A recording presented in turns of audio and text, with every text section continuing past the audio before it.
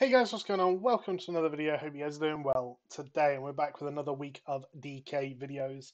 And this time in a 17 Nokhud offensive. Yes, we've got some rating, got some gear, and we're doing some decent keys now. Did start this recording just a little bit late, just because the first pull was a bit manic.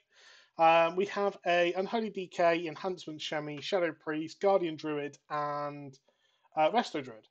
So 17s have become kind of the normal key now. You've got kind of, I mean, Blizzard have almost defined the keys for us. You've got 11 to 15 as these heroic level keys. You've got 16 to 19s, which are kind of these mythic level keys, and then 20 onwards is kind of the really challenge keys. Um, I'm feeling very confident and just happy in these 17s. I think my damage is good. And I think I've been able to basically go through and really succeed in these so far. So we are, like I said, at the moment we had a couple of goals, right? Our goal was to get full set. Our goal was to get an Algathar puzzle box, and just some eye level in general, right? So as of recording this, it's been a couple of days since I did the last recording session, and as of recording this, we are 402 eye level, I believe. We have our full set, although one PC is very low eye level. It's I just got sick of trying to farm it on high keys, and I basically just did low keys to farm whatever was the highest chance to drop me a shoulder that I could catalyze. It's obviously gave me the shoulders, which is fantastic, but it is one of those things that it probably cost me around 4,000 valor just to upgrade it all the way, which is a little bit frustrating. We've got ourselves an Algathar puzzle box that is at 385 eye level, which is like 4 out of 13 upgrades. That's going to cost us a lot to upgrade as well, but I think that one is definitely worth it. But overall, we're in a really, really good spot. I kind of tripped and fell over Keystone Master, so I apologize. I didn't actually get that video recorded or that run recorded. But we did a Halls of Valor like 14, I think, where I was just actually went in there to help someone out. I tanked the run, just ran through it, no problems at all, and it gave us like 2006 score. So it just pushed us over Keystone Master. But 6 days into this character's lifespan, and we've already hit it, which is awesome, just fantastic. So I mean, we're in a really, really good spot. This week I have farmed 11,000 Valor. So that's you can tell how many keys I've been running to get this character up and running, and I have loved every minute of it. And going back to what we were talking about in the other videos, kind of Frost is that really nice. I've played Frost in a couple of dungeons now. I've played the Obliterate spec. I've played Breath of Syndragosa. Both of them have been really, really fun, but it is a really, really relaxing kind of environment, and I feel like I could perform at 90% without too much effort. Whereas to perform at 90% as Unholy, I feel like I have to put a lot more work in, but I would prefer the times that I want to push and put that work in, I can perform at 100% of Unholy or 100% of what I'm capable of as Unholy and do a lot better. So yeah, and obviously Blood, I've jumped into Blood plenty of times already. I mean, my tank score at the moment is like 1500, which considering, in fact, I think is even higher now. But considering just I haven't actually focused on tanking, like it's pretty damn good, and I feel like I could jump in and play tank keys pretty regularly. So yeah, overall, I think we're in a good spot. We have a concentrated primal infusion, our second one currently in our bags, ready to go. We're not using that just yet. We're waiting for Wednesday. So on Wednesday, we currently have a 20 and two 18s for the Mythic Plus vaults. We also have two normal raids. So I've done Broodkeeper and Uranog. Uranog? Yeah. Um, just for a chance at the super rare rings or the ultra rare rings, whatever you want to call them. And the reason for that is because both of them are just fantastic. The Eranog ring isn't great statted, but you have a damage proc, which actually is quite nice, and we can proc it fairly regularly with Dark Transformation and Unstable Frostfire Belt. We also then have the one from Broodkeeper, which I think actually I would prefer, which gives us a shield. Dealing fire damage is a chance to give you a shield for 6 seconds. Now, it's also perfectly statted, very, very mastery heavy, but haste mastery overall. And yeah, so I'd probably prefer that ring just in general, but it is one of those things that either one at this point I would take. So I have gone and done that. We did a couple more just to give us basically that extra vault slot just for a chance at it. We may take it if our vault is completely awful for a Mythic Plus, but fingers crossed it's not.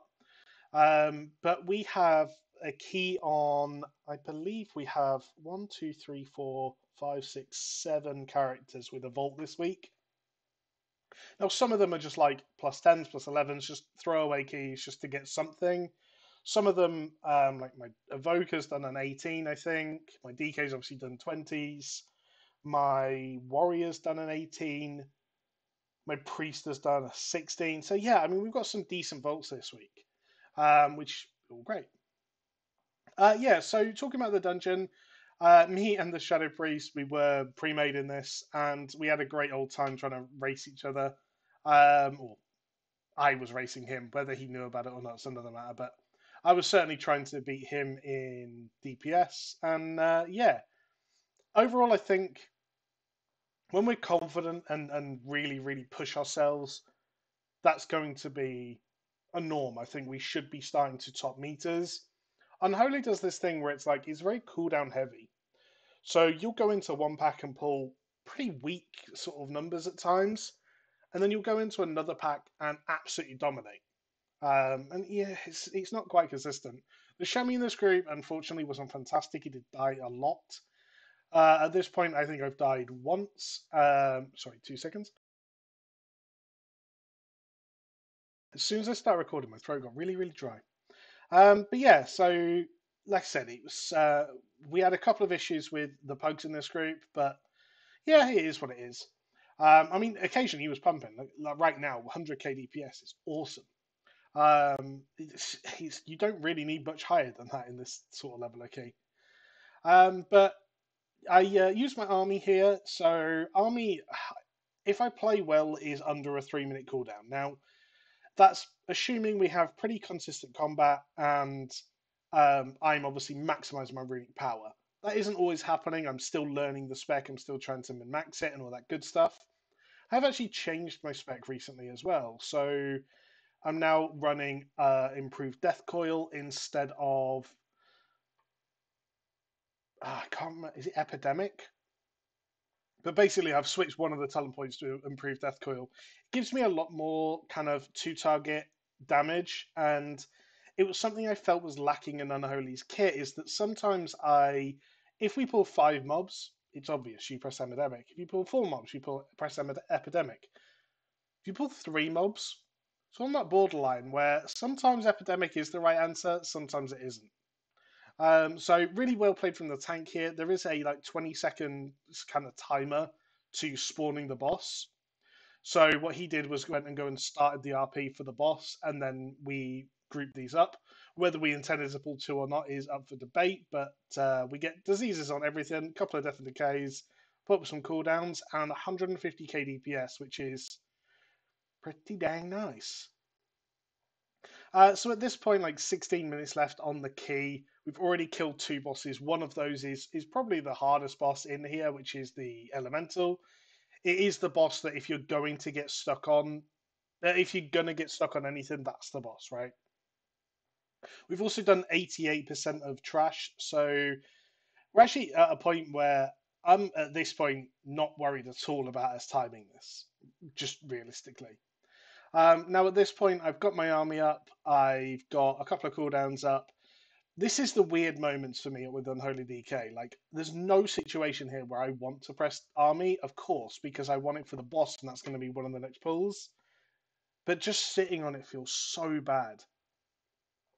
Anytime you could have got an additional cast of army, you absolutely should. And that's the same with most cooldowns, but with army being a like reduced by playing as well. Obviously, it reduces your every death coil reduces it by 5 seconds. So or epidemic reduces it by 5 seconds. So it can really really reduce quick if you're like pulling lots of mobs and smashing them all down. So at the moment, I'm kind of just ever so slightly fallen behind the Shadow Priest in terms of damage. He is a couple of eye level higher than me, and I do know him to be quite a good player. But it is one of those things where I obviously want to beat him, right? Two target cleave here, so this is exactly what improved Death Coil was meant for. We want to make sure we're keeping our diseases up, which not always fantastic at, but really big burst with the Army of the Dead there, around 100k, no Bloodlust, which is pretty respectable. Already down to like the 65% mark. And yeah, we should be winning single target fights, boss fights as an Unholy DK. It's what we're there for. We're there for big pulls and single target burst damage. Well, we've done our single target burst. We've done some big pulls. We should be winning these overall. I am really looking forward to next week's keys, where I think like I'm going to press cooldowns on like a 17, and by the end of my cooldowns, the boss is pretty much going to be dead, which is pretty nice. Now the Shami does go down there. He tries to run over the Earthbreaker. I did as well, but I popped some cooldowns. Stacking them both up. Obviously, you have to stack these up anyway, so it really is a perfect fight for improved Death Coil. But smacking them down, 62k overall, 62k DPS on the boss right now. We're pretty happy with that, and yeah, I mean, pretty shortly it's going to go down. We've already got the trash percentage we need for the last boss, and happy days. Now, 3 minutes left. Realistically, we're not going to two chest this. It is one of those things. But it was never the goal. At this point, we just want to get through the key, time it. That's obviously the ideal. If we happen to two chest it because we played well or we've got really good damage or whatever, then that's something else. Now, again, I mentioned this in another video, but you come and tank these by the wall so you can bait the charges out. We got a little bit unlucky with the Shaman staying in too close. And I am actually still popping cooldowns because, like, I have Dark Transformation 45-second cooldown, Apocalypse 45-second cooldown, Insect Swarm 45-second cooldown, or a minute cooldown. Just use them ultimately. Like, there's no reason not to. I might not have it up for the start of the boss. Like, I'm not going to have Unholy Assault up for the start of the boss. But oh well, never mind. Doesn't matter.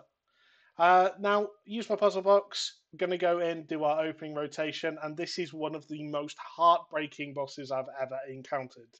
Especially since I was just climbing up the meters here. We've still got a couple more cooldowns to use, and the Shami positioned the spear in the wrong place, and the boss charged forward and despawned. That's my army just dying. I'd used my Unholy Assault just as he was about to go up onto the wall, and yeah, I'm obviously not using slappy hands. We'll talk about slappy hands in a second, but yeah, really not fantastic there. So going back into the fight, I am ever so slightly ahead of the Shadow Priest in terms of damage. Get the spear, which means we want to. Again, if you've got a mechanic like that, as you're running out, make sure you've built runic power up so that you can spam those death coils and really keep up on DPS. It's not too bad of a DPS loss if you're only running out for a couple of seconds. Like here, I didn't have enough to cast another death coil. That was bad. About 60%, we're going to go into the next phase, and the plan was here. So what I discussed is I was going to stand to the left of the boss, pop slappy hands, and I was expecting that I would grab in the two close ones with slappy hands, and I would manually grip the two furthest ones with death grip. Because the left far one didn't get gripped in, the priest decided to mind control it, which threw me off a little bit. I was trying to click it and death grip it, didn't get a chance to, and I end up dying. But combat res up, bosses through the intermission, and at this point it's really nice and easy.